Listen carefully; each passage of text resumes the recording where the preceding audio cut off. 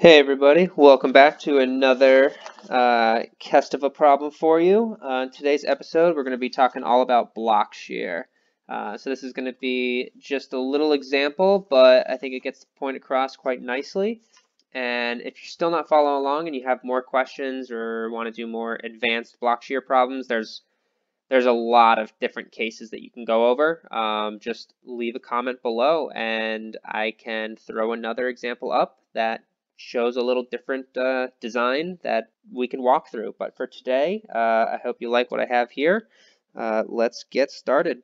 Or what we're going to be doing today is computing the block shear strength of a tension member. And I'm going to draw that out now. Okay, so this is a steel angle. This is an L 3.5 by 3.5 by 3/8. Fy equals 36 KSI. It's going to be an A36. That means Fu is going to be 58 KSI. And you can find these values based on typical L section. If we go to our AISC steel manual and we go to our material grades, which are on table 2-4, we can see that the minimum yield stress of a typical L section is 36 KSI, and the tensile stress Fu is at a minimum of 50 KSI or 58 KSI. So that's where we get those values, and that's pretty typical in the engineering world, at least in the professional world. Getting any type of steel angles, you're usually always dealing with A36 steel. We want to know the block shear strength of this member.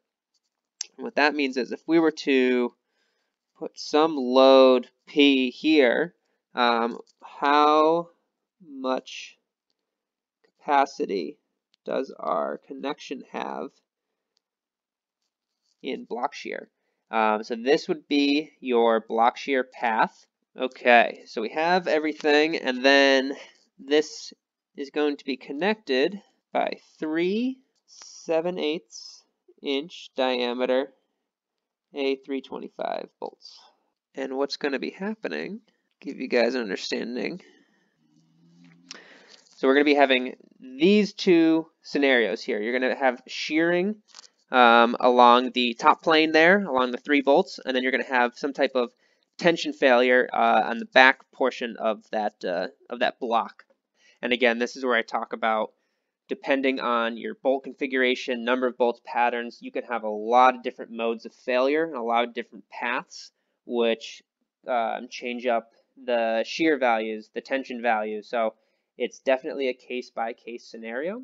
We'll denote shearing in red. So you're going to get shearing along that plane, and again up top. And because of where your bolts are, you can't rely on that area because there is no steel plate there to get any shear value from. And then you have your tension zone denoted in green. Okay, so that's what we're working with. So we got tension green, we got shear in red. I think that'll help out quite a bit as we move through here. So first thing we need to do, as denoted by AISC, block shear can be calculated and shows the equations to get there in chapter J. So J4, we have the equations for strength of elements in shear as well as strength of elements in tension. And it's a combination of those two things that then create your block shear strength equation. But I'm going to be writing those out here, so you can still follow along, but if you're wondering where these equations have to be coming from, they're directly in your steel manual at those locations. So equations come from AISC 14th edition, chapter J4. So that's where all those will live. You're going to want to head there and take a look. It might be easier for you to follow along if you do that, but I'm going to keep moving forward. So first thing we want to do, let's go with red, is we want to know our shear area. We'll denote that by AGV, because that's our gross shear area, which equals 3/8. 3/8 is the thickness of our L section. That's multiplied by 7.5 inches. 7.5 inches. I'm going to zoom this out a little bit so we follow along. 7.5 is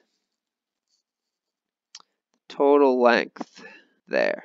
So that gives you the area of the surface area that's being sheared off is the thickness times that length.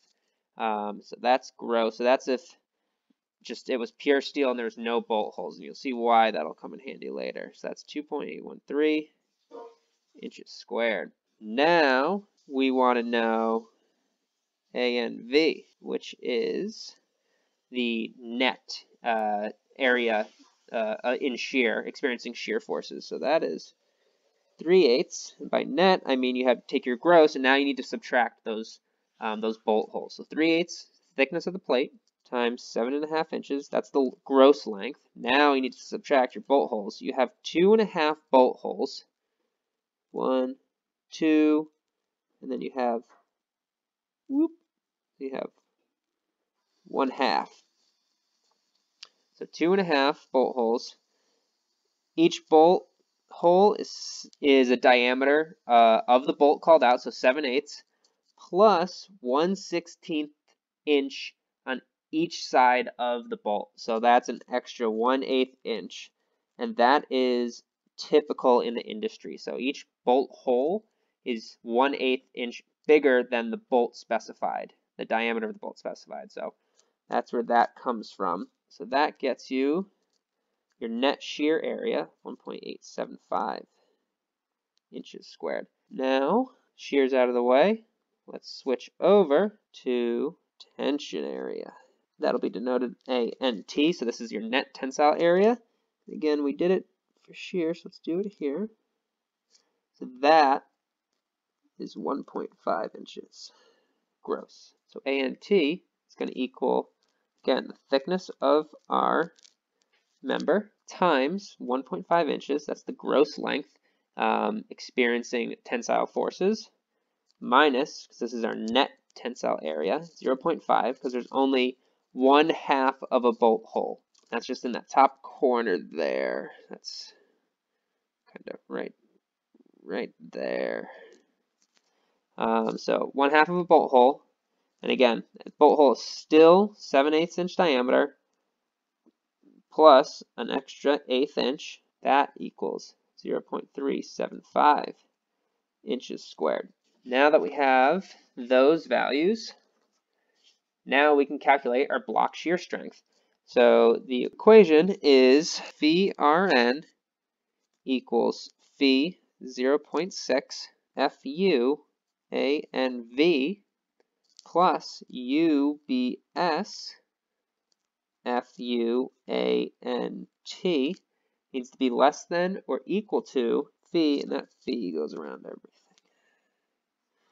Phi of 0.6 Fy AGV plus UBS FUANT.